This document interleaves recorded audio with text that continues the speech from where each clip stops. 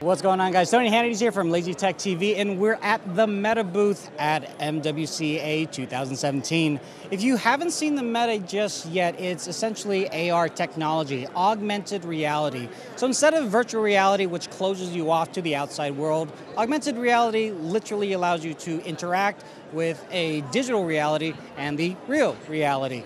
Meta 2 is similar to that of the Microsoft HoloLens, but one might argue that this is going to be a little bit more ubiquitous. They currently have a Meta 2 development kit, which you can buy for a little bit cheaper than a HoloLens, which makes it a little bit easier. The Meta 2 offers a 90-degree field of view, 2.5K resolution, 4-speaker surround sound, a 720p RGB camera, hand and surface tracking, visual and inertial slam, and it weighs about 1.1 pounds. Now, I will say this, I just tried the demo for about 5 minutes or so.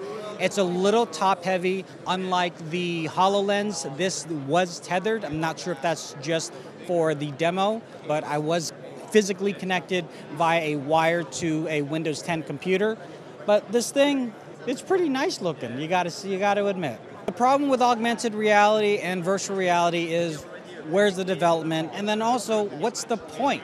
What are we doing with this? Obviously we're going to see a lot of this in gaming, see a lot of this in other verticals like medical, but where is this going to be the next big thing like cell phones and smartphones are today? And that's a question we'll probably have in about 10 years from now.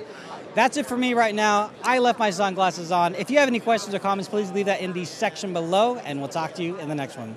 Late.